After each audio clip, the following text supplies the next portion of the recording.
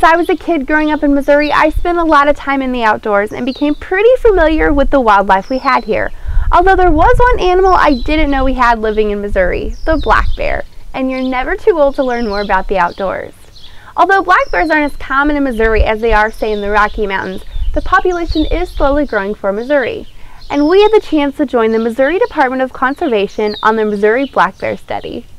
So we met up with Jeff Beringer and his crew in the beautiful Ozark County. And let me tell you, these guys have been working so hard on this study since 2010, trying to determine the current number of black bears, their growth rates, and how many males there are versus females in southern Missouri.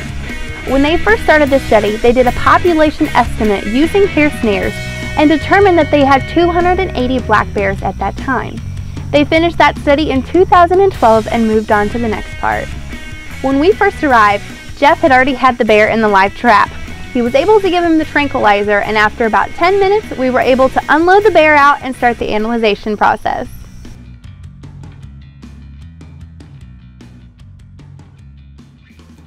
First off, Jeff places drops in the bear's eyes because when they're out and under the drug, they can't blink. And it's also best to cover the bear's eyes as they still have some sensation of what's going on.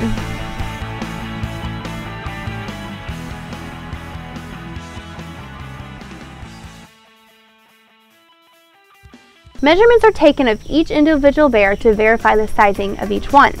A cool fact about this specific bear was that these guys caught and tagged him back in 2011.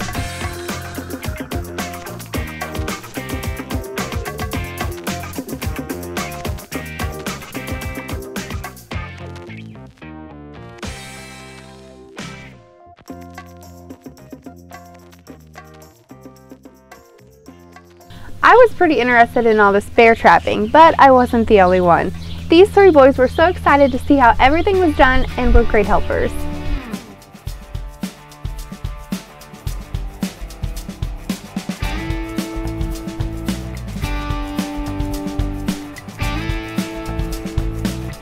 While the bear is still under pretty good, Jeff pulled his canine to help determine his age. They aged him around 6 years old. Now, the average longevity of a wild American black bear is around 20 years old. As we continued to work, the next step was everyone's favorite, pulling off the oversized ticks. We had 3 different sections we had to work on and had to pay close attention to the area we were pulling off ticks and account for each one we pulled off. I even joined in on the fun. It might have been a dirty job, but someone had to do it. Now, these ticks were kept in a vial to see what kind of diseases they might have.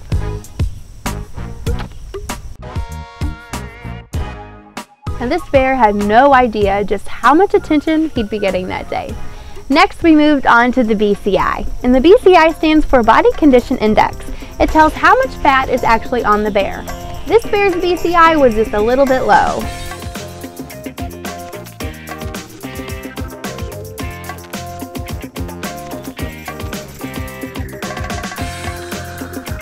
Bears can weigh anywhere from 200 to 600 pounds, and this specific one weighed in around 233 pounds.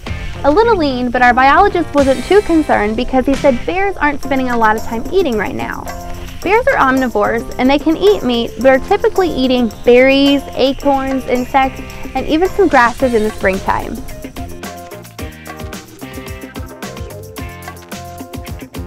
Feeding the trap is pretty simple because bears aren't too picky about what they eat. This looks like some lemon cake, and we have donuts, and they're our local grocery store, Town and Country Supermarket in Gainesville is they're generous enough to donate this stuff. They were going to throw it out anyway, and the bears love it. So awesome. That's what we bait with.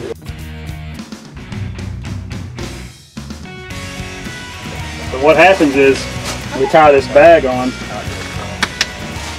This releases the trigger here. It won't come down now, but and he tugs on the bag and trips the trigger and the door falls down.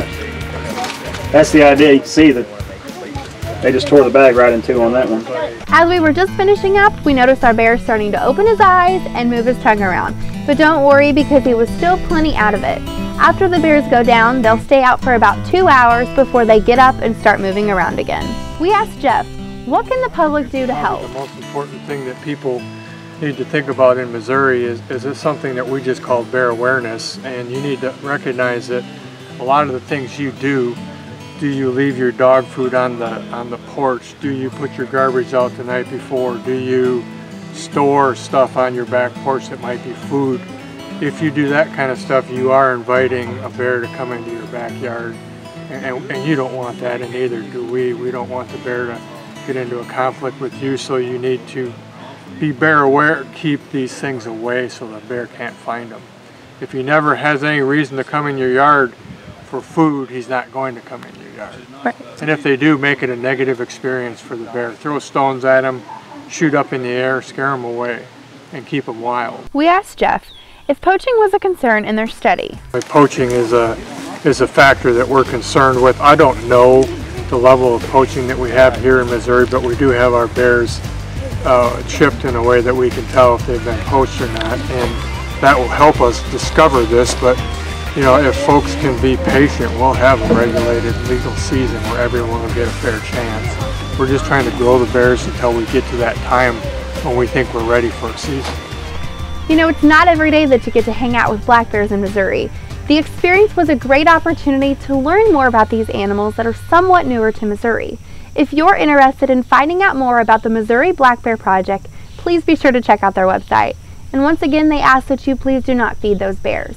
If you come into contact with them, let the Missouri Department of Conservation know. We want to give these guys a special thank you for all their hard work and efforts in conducting this study, because without their knowledge, we wouldn't know all that we know today about the bear population in Missouri.